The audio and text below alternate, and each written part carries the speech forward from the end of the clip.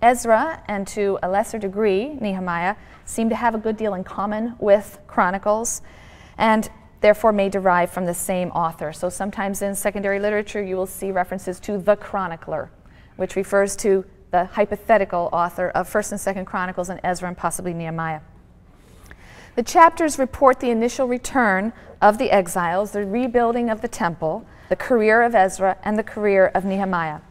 All four of the books were probably edited in the late 5th century BCE, maybe close to the 4th century, it's our best guess, when Judah was a small province still within the massive Persian Empire.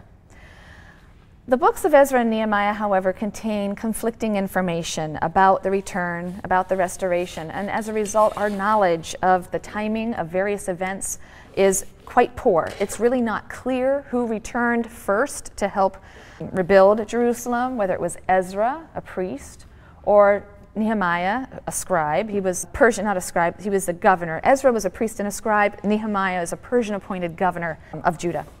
And even though the chronicler dates events according to the year of the reign of the Persian king, the king is Artaxerxes. And unfortunately, there are two kings named Artaxerxes in the 5th century, and there's one in the 4th, so it's extremely difficult to figure out when these events happen. So keeping in mind that even the experts cannot agree at all on the sequence of events, we're simply going to look at the career of Ezra, the career of Nehemiah. I'm not going to claim priority for either of them. And because the events are not presented in chronological order, even in the books, I'm going to skip fairly freely around back and forth between the books of Ezra and Nehemiah. So the book of Ezra opens with Cyrus' decree, which we've heard, and then provides a long list of the exiles who returned to Judah after 538. They're led by Sheshbazzar. Sheshbazzar, and then among the exiles, he says there was Yeshua, who was a priest, and Zerubbavel. Zerubbavel was a grandson of King Jehoiakim, who was the last Davidic king, who'd been kept in house arrest in Babylon. He had been among the exiles in 597. He eventually had been released from house arrest in Babylon. So now his grandson, Zerubbavel, a Davidite, was returning to Jerusalem. And you can imagine that this would have stirred hope in the hearts of many. Chapter 3 of Ezra describes the sacrifices offered on a rebuilt altar and the beginning of the process of rebuilding the temple, probably around 521 or so.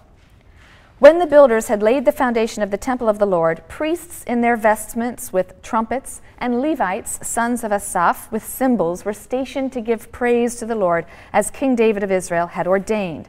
They sang songs extolling and praising the Lord, for he is good, his steadfast love for Israel is eternal.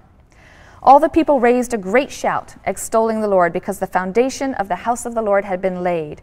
Many of the priests and Levites and chiefs of the clans, the old men who had seen the first house, the first temple, wept loudly at the sight of the founding of this house. Many others shouted joyously at the top of their voices. The people could not distinguish the shouts of joy from the people's weeping, for the people raised a great shout, the sound of which could be heard from afar.